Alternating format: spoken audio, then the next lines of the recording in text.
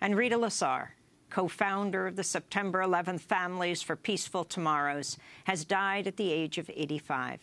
Her brother Abe Zelmanowitz died on the 27th floor of the World Trade Center during the 9/11 attacks after he refused to leave until emergency workers came to help rescue his best friend, Ed, a paraplegic who worked next to him.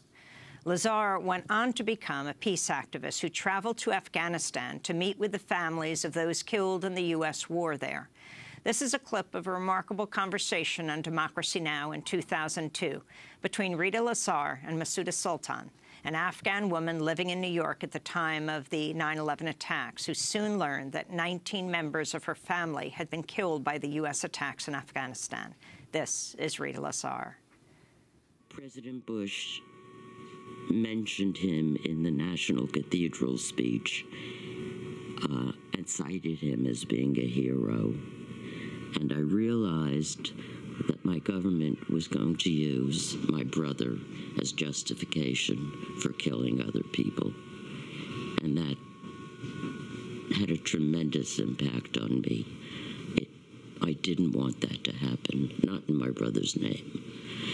And so I wrote a letter to the Times, which they printed, asking our government to please be cautious and not do something they couldn't take back.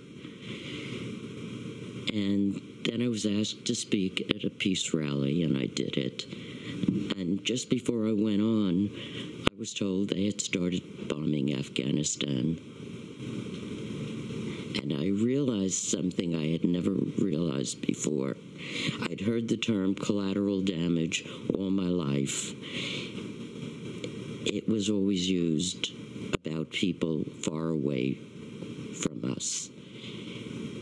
And I realized now what it meant, because my brother was collateral damage in a war that he didn't want and Masuda's people didn't want.